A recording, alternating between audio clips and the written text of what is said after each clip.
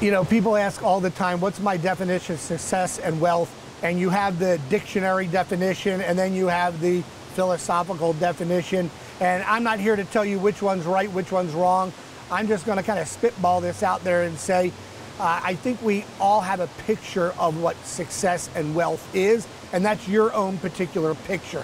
What I do know is success and wealth financially is meaningless without all the other things that are important to you, whether that be family, religion, work, everything else. Whatever that is, I'm not here to tell you, but what I do know is we all work very hard.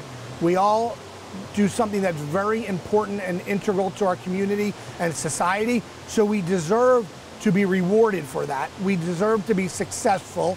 We deserve to be wealthy, but keep in mind, success and wealth includes more than just money, but it's not exclusive of money.